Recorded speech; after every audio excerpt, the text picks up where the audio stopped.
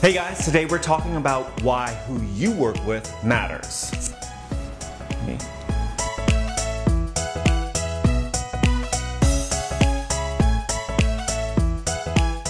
When you're making a purchase in New York City, there are 3 professionals you need to have in your back pocket: your real estate agent, your mortgage professional, and your real estate attorney. New York City real estate is unlike any other real estate market in the entire world, so you want to make sure these 3 professionals are hyper-focused and familiar with the local market. When you're buying in New York City, you're spending hundreds of thousands, if not millions of dollars on your purchase. So this isn't the time to go with some Joe Schmo from that Google search you just did. Who you work with matters.